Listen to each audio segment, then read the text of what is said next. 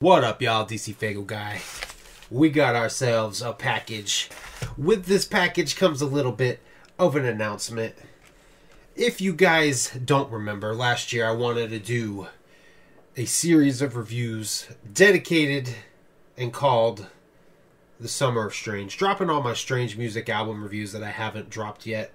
I missed that completely, and I was planning to do it for this year as well. But I decided, with Mayday's new album getting ready to come out, I'm anticipating it to be a March release date. So I was like, okay, we'll dedicate March to doing all of our Mayday reviews, and we'll call it Mayday March, you know? All the albums here that they've released through Strange Music, variously reviewed, dropped through the month of March. But then I remembered, I fucked up. They have albums that came out before they were on Strange Music. I've heard them. I've listened to them. I like them. For whatever reason, I never bought the albums.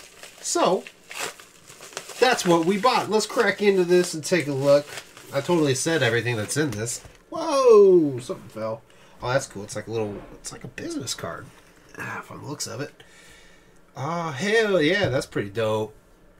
Mayday. It has all their social media links on there. Their social media, Twitter, Bandcamp, Facebook. It's got their website.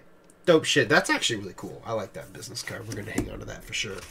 Make sure there's nothing else in the package. There is not. So what I bought, and I hope this is the right order. Oh, thank God. I was worried.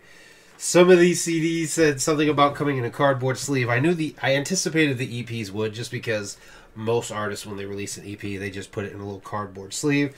But we have the debut self-titled album, Mayday, which, honestly, to me, this is basically like a Burns album. I know it was Burns and Plex Luther, but well, Plex really didn't do much singing. It was basically all Burns. I was surprised by this album. One of the things that Mayday has drawn me into is their good vibe feeling, the good vibe music that they put out. And listening to this was like some hip-hop shit right here.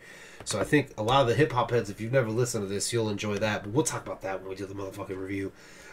I did pick up the second one that they put out. Now I have the first one. The Technology EP. Pretty dope shit. That was when they actually introduced Recognize. He joined about the time this must have came out. I know they've dropped their history before, and I'm foobarring the shit out of it. But this right here, this EP actually has a unique sound that then goes into Stuck on an Island, which to me has a really unique sound. This is like a mix of like when you go on Apple Music, it actually labels this as alternative. It has like an alternative slash, I want to say like 70s, 80s rock. It has a lot of those kind of guitar riffs in there. But then, you know, like the classic Mayday shit. I love it. I fucked with it. But yeah, this is added them finally to the collection. Doing Mayday right. Not just being biased to their Strange Music releases. We now have all of their shit. And I need to make sure that I put these in the right order so that when they go on my tower, they are in the right order. But goddamn, have they released some music. Look at this stack. Look at this fucking stack of music. Hell yeah. We are going to be reviewing every one of these albums. What I'm not sure, this actually, you know what? I do need some feedback from y'all watching this right here, right now. And that is, do you think I should include the solo albums? In here, I do have Burns and Recognize as solo albums.